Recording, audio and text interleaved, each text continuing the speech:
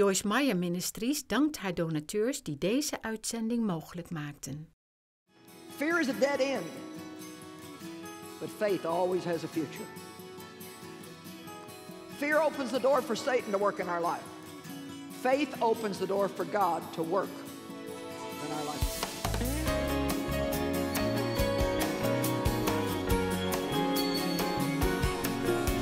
We're doing a series on confrontation. Everybody hates it, but if we don't do it, our lives are really going to be a mess.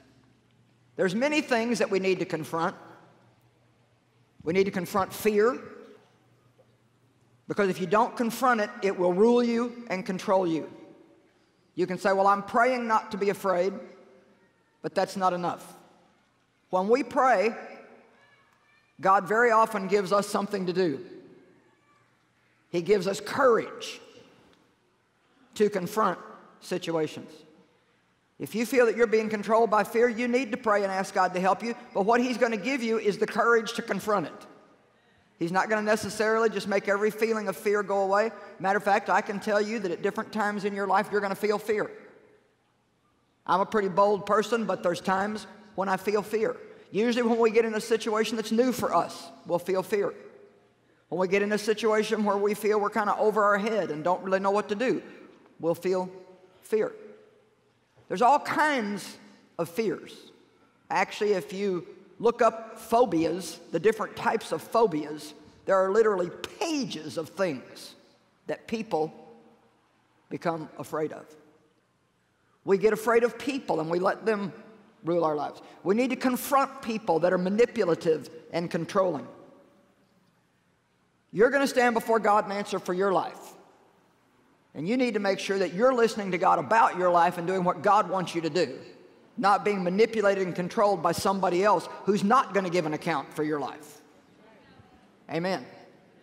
We need to confront boldly, we need to boldly confront situations in our life.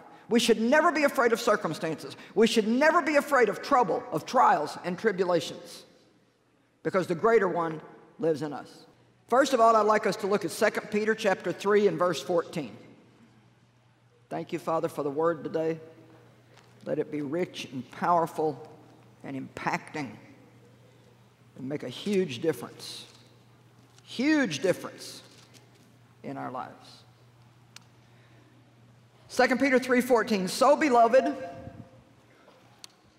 since you are expecting these things, he's talking about the time when Jesus comes back and the heavens are parted. How many of you are expecting the second coming of Christ? How many of you think there is a possibility it could even be in your lifetime? Amen.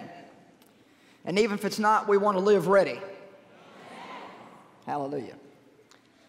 So, beloved, since you're expecting these things, be eager to be found by Him at His coming, without spot or blemish, and at peace, in serene confidence, free from fears and agitating passions and moral conflicts.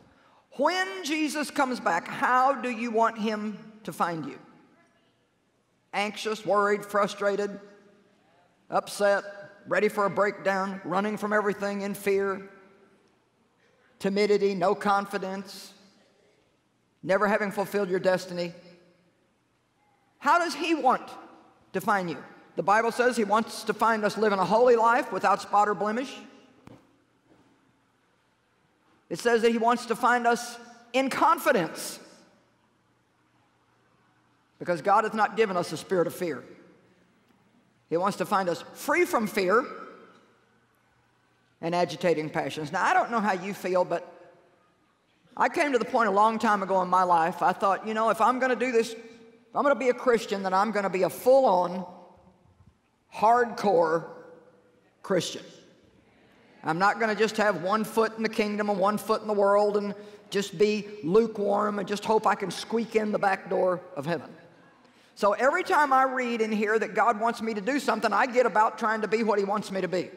When we read and hear what God wants us to do, then we need to set about praying about it, getting in agreement with God, and we need to work with the Holy Spirit to move in the direction of the will of God. So when I read and hear God, when He comes back, He wants to find me confident, then that makes me want to get rid of all lack of confidence. When I read and hear that when he comes back, he wants to find me at peace. Wow. Took me so many years just to get peaceful.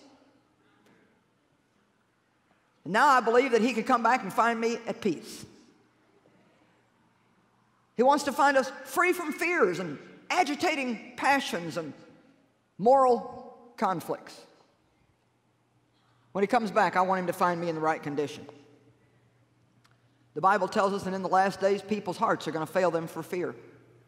Let me tell you something. If you look around at everything that's going on in the world today and you read the paper too much and listen to the news too much, you're going to be a mess. You need to read the good news, not the bad news. We need to pay more attention to God and what he says than what the world says. I'm telling you, I know conditions are bad in the world, but I also know that God has his eye on us. And I know that he has promised, if we will keep our eyes on him, that he will always take care of us. And so don't get all caught up in the negativity of this is going to happen, and oh, that's going to happen, and this is going to happen. Have you heard about this? Have you heard about that? Just keep your eyes on God and do what you're supposed to do and trust God to take care of you. In Luke 18, the Bible says, who will he find in faith when he comes back? Verse 1 says, we ought always to pray and never turn coward and faint and give up. We should always keep pressing in with God. Tells a story about a woman who went to an unjust judge to be vindicated from something, and the judge didn't want to mess with her, but she kept pestering him. Kept pestering him, and finally he gave in just to get her to be quiet. And then it says, if an unjust judge will finally do that, what will our just God do for those who refuse to quit and give up? And let me tell you something, it does not take any special talent to give up. I mean, I used to threaten that give up thing 3-4 times a week, and I'm sure God was not the least bit impressed. And I get kind of weary of Christians who give up. It doesn't take any special talent to give up. You don't even have to be saved to give up. You don't have to do nothing to give up. Anybody can give up. But it takes courage to press forward and keep believing what the Word of God says during those seasons in your life where it looks to you in your circumstances like none of it is true. The Bible says that we sometimes look like sheep led to the slaughter. You ever feel like that? But right in the midst of all of these things, we are more than conquerors.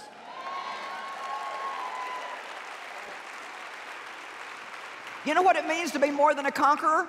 This is my own definition. This comes from the Joyce Dictionary.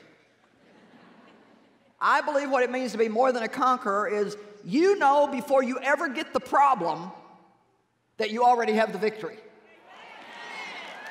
You know before the battle ever starts that you've already won the battle. You know why? Because you've already read the end of the book. You know who the winner is. I mean, honestly and truly, if we base our life on this, we cannot fail. It is not even an option. We cannot fail. You may go through some things. It may take longer than you thought it would and be harder than you thought it would. But in the end, the meek shall inherit the promises of God. Amen. And it ain't over till it's over, and it ain't over yet. I'm tired of people disrespecting Christians and disrespecting God, and one of the reasons why they disrespect God is because of the way Christians act a lot of times. And I think we either need to get in, get out, or get run over, but God's on the move. And if we're going to call ourselves Christians, which means Christians, then we need to start acting like it. Can anybody say amen? Fear is a dead end, but faith always has a future. Fear opens the door for Satan to work in our life. Faith opens the door for God to work in our life. Let me say it again. Fear is a dead end. Faith, however, always has a future. There's a scripture that I absolutely love in John chapter 11. It's the account of where Jesus raised Lazarus from the dead. We're not going to go over that whole story, but in John chapter 11, verse 40, he said, "Did I not tell you if you would only believe, you would see the glory of God?" If you would only believe. You know, in many circumstances and situations, you don't have a clue what to do, but one thing you can do is believe. You can keep believing. Matter of fact, I know how easy it is to get into doubt and unbelief. I know how easy it is to become afraid, and so I keep this sign sitting in my office right across from the chair that I sit in, and every time I glance up from my reading and my time in the morning where I spend time with God, I see that believe, because I want to be reminded that there's only really one thing that God is asking me to do, and that's believe what He said. And if I'll do that, God will show me when I need to do something else, and when He does, He'll give me the grace to do whatever it is He asks me to do. Believing causes you to enter the rest of God, and there's no place better to be than in the rest of God. Oh my gosh. When you're in the rest of God, it's like you know God's going to do something. You don't know what, you don't care what, you don't care when. It just really doesn't make you any difference, because you have the confidence that God is faithful, and when the time is right, not your time, His time, when the time is right, then God's going to come through. I think some of you, it would do you well if you had one of these signs also. There's a lot of little places where you can buy things like this, or I don't care, cut one out of cardboard and paint it and put it on your wall. It doesn't matter, but get something in front of your face to remind you to not be afraid, to not get into doubt and unbelief, to not run away from things, but to start believing God. Only believe.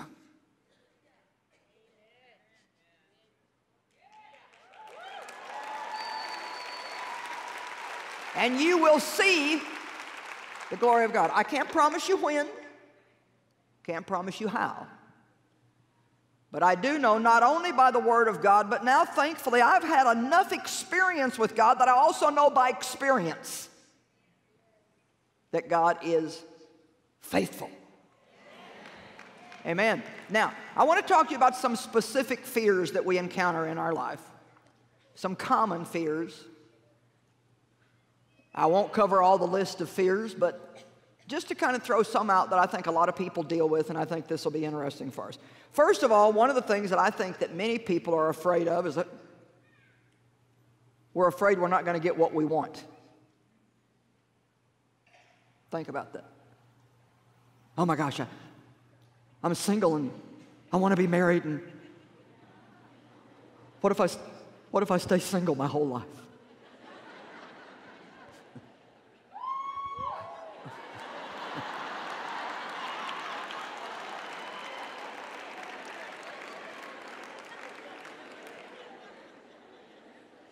See, we get like that, don't we? It's like, oh. We have these things that we want God to do for us. And the very thought of not getting what we want just makes us almost frantic. Now, I'm going to use an example from my ministry, although this might not relate to your specific case, but you'll still get the point. When God called me to do what I'm doing, He put such a desire in me to do it that for a while it almost drove me crazy. Because when you want something so bad you can't hardly stand it, and yet nothing's happening. How many of you know where I'm at right now? It's like frustrating to the point where you feel like you could just split wide open. And it was very difficult during those years because God had such a hold on me that I couldn't give up. And yet for reasons that I didn't understand then, but I do now, character flaws in me that He was dealing with, He wouldn't let me go on. So I couldn't give up and I couldn't go on. I couldn't have a failure and He wasn't letting me have a success. And somewhere in the midst of all that, I was getting squashed. And one day I was reading in John chapter 21, where Jesus said to Peter, Peter, do you love me? Yes, Lord, you know that I love you. Peter, do you love me? Yes, Lord, you know that I love you. Third time he asked him, Peter, do you love me? Yes, Lord, you know that I love you. And then I went on to read the rest of it. I'm going to make sure I have the right verse before I tell him to put it up. I think it's verse 18, John 21:18.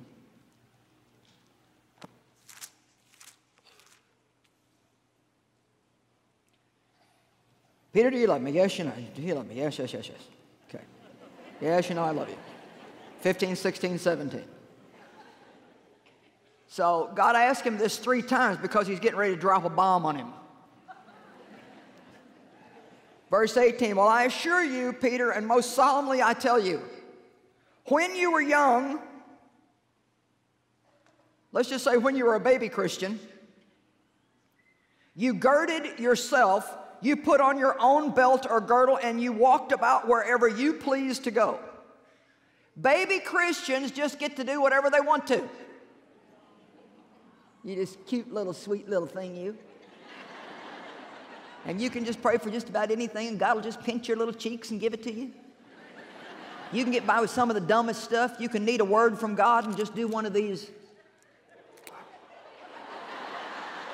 You can have your little box of promise cards all over the house, and you can go and just get a word from God. But now you trust me, the day is going to come when you're going to have to grow up. And a lot of that stuff is not going to work anymore. Because God wants us eventually to be led by His Spirit. Not by all kinds of outward signs and feelings and confirmations and angel appearances and prophecies and all that stuff. A real Christian sometimes has to go through years of what you might call a dry time. However, you can get to the point where you know God so well that dry doesn't even feel dry to you.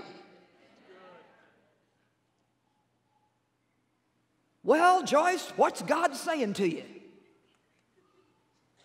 Oh, get up, go to work, be a blessing, love me.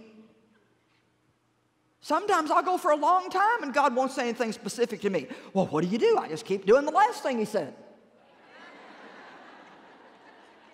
Hello? You know, I read all these books about dry times and dry seasons and dark nights of the soul, and I know about all that, but I'll be honest and tell you, I don't have that mess anymore. You know why? Because I know that I know that I know that I know that I know that I know that I know. And when you know that you know that you know, I don't have to feel God to know that He's here. I just know. And the only way you get that is by experience. And whether you like it or not, God's giving you some divine experience. The only way you get that is by going through stuff, not by being delivered from everything that's uncomfortable. When you were young, Peter, you girded yourself and you did what you wanted to. But when you grow old, another will gird you and lead you where you do not wish to go. Does anybody understand this? What if God doesn't give you what you want?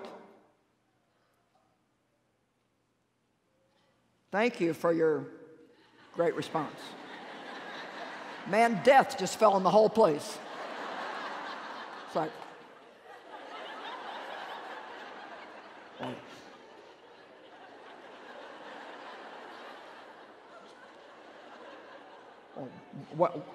well, He will, won't He?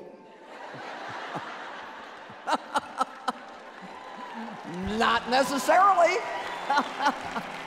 Because maybe what you want, maybe what you think you want could be the worst thing in the world for you, and you just don't even know that yet.